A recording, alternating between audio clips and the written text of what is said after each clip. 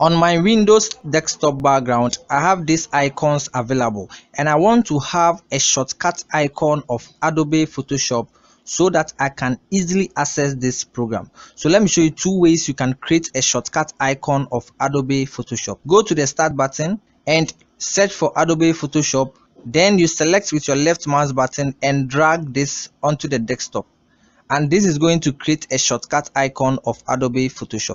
Another way is right click on the program, then in these options we are going to select more, then you choose open file location. Now in this window we are going to see Adobe Photoshop in this particular section. Right click on it, then choose send to, and you are going to have the option create shortcut.